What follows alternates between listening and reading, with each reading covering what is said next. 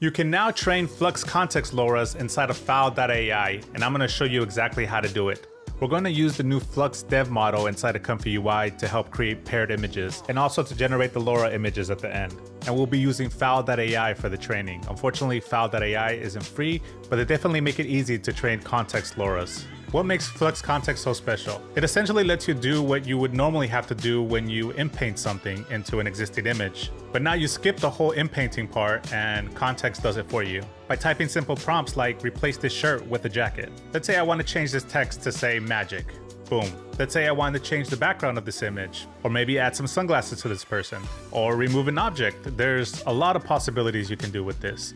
Another great benefit of using Kontext is that you can make changes to your image while keeping the composition intact, which makes it perfect for first frame video-to-video generations with tools like 2.1 Vase in ComfyUI. There's also Runway and Luma Last first frame option. If you'd like me to make some tutorials on this topic of generating these kind of videos, let me know in the comments.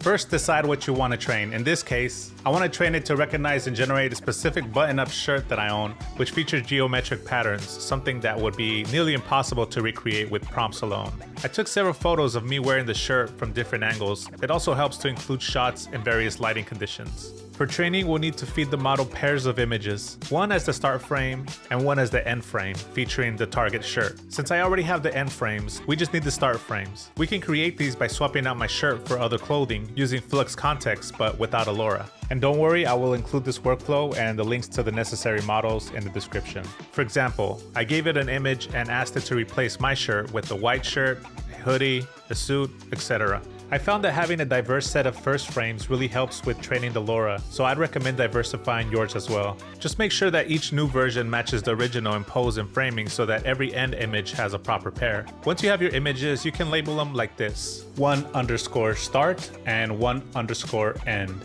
Then go up in numbers. After labeling, select all the images and drag them into the Kontext training page. It will automatically align your photos based on the file names. Just double check to make sure that the pairs are matching. For the default caption, add a unique trigger word. In this case, I'm gonna say inig_geoshirt. Then just start the training. Once it's done training, click on where it says show files. You'll see a drop down and download the diffuser Lora file and name it whatever you want. As of this recording, you can't just drop this Lora into your Lora folder and start using it in ComfyUI. You need to make it compatible first. Luckily, I have an easy drag and drop solution for you. Just follow the link in the description. It will lead you to my Patreon. And don't worry, you don't have to pay. You can download a zip file, extract it, then drag your Lora into the folder. After that, drag your Lora onto the .bat file. A command window will appear and it will ask you to press any key to continue. Just press any key and your file will be converted and ready to use in ComfyUI. Just make sure you put the converted Lora into your Lora folder so that ComfyUI can find it. Now let's go ahead and test the Lora. I make sure that my Lora is loaded up. For the prompt, I'm gonna put my trigger word, inig_geoshirt, and let's have it load up. As you can see, it does have a similar style to my shirt, but it's still pretty off. So I'm gonna go ahead and increase the strength of the Lora. So 1.5. And let's try that. And as you can see, it's matching my shirt a lot better. It is not perfect, I will say that. When it comes to these patterns, it might be hard to replicate exactly the position of all these lines and shapes. But it does get the essence of what the shirt design is. So I wanted to see how accurate it would do with something a little bit more simple. So I did train a Lora to generate an LA hat like this right here. I trained the Lora with 12 pairs. I believe you can do around 8 and still get some decent results. But it's likely that the more pairs you train, the better results you'll get. All I did was Google images of people wearing an LA hat like this. And for the prompt, I just typed remove cap. And as you can see, it removed the hat for me. And then I just saved this as a pair. This is going to be my start frame and this will be my end frame. So let's give this guy an LA hat. Let's try without the Lora and see what it gives us. Give him a black LA cap. It did a decent job, but it still looks a little floaty. It looks like it was kind of photoshopped in there. Let's see if Lora does a better job at making it look a little bit more realistic. And there you go. I think it did a better job. It doesn't look floaty and it looks like it fits on his head well. Let's try a different image. Nice. That looks really good. Doesn't look floaty. It looks like it fits well on her head. Adding shadows and everything.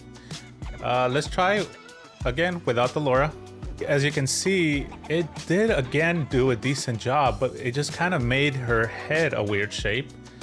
And it just doesn't look as nice So I would say the Lora definitely improves it. To me, with the Lora, it looks a lot more natural. I mean, you can judge. Maybe this is not the best example because there's already probably data on this specific hat in context without the Lora.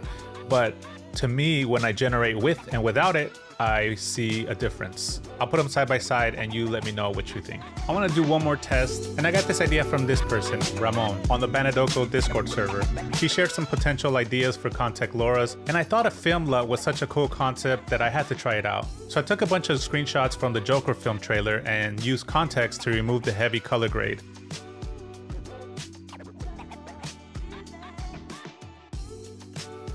Then I ran that through the context trainer. Now let's see what it does to an image. All right, so I got here an image of Joaquin Phoenix. The image is quite bright and see a lot of reds here. So let's see what the Lora does with the colors for this. So it really applies that teal and orange that you see in the Joker films. I feel like it's a little bit too saturated. I do have the Lora quite high at 2. Let me reduce that. Let's see, 1.5. Let's see what that looks like. So now it's not strong enough. So maybe my first frame images have to be a lot brighter to make this work better, because look at the difference. It's way darker. What if I just boost this up even more? 2.5. Oh, okay. I mean, it's really saturated. Like the orange is just like overpowering, but it made the whole shot darker for sure. Pretty much the red is all gone behind him. And again, there's a lot of strong blue and orange, just like in the film. Is it a bit much? Might be. We're getting like really strong green teal colors in this one. Kind of want to see what it looks like here. Yeah, this is like more blue teal, this is greenish. Okay, I reduced the strength slightly, 2.2, and I feel like these colors are a little bit more pleasing to the eye than the ones that I was seeing earlier. Does it kind of give the Joker kind of feel? I don't think so. Maybe it's too bright of a shot, but then I don't know what kind of setting the Joker was shot in. If it was like cloudy days, like it could just be because the original shot is very bright. Maybe that's why we're not getting some of those true colors. One final test. Like you see this image right here, this is very strong colors here. So this one might actually have to be 2.5. Oh, okay. You know, this is much better. Look at this. And I think it helps that this is actually from the film. It's definitely not getting all these blues that you see here.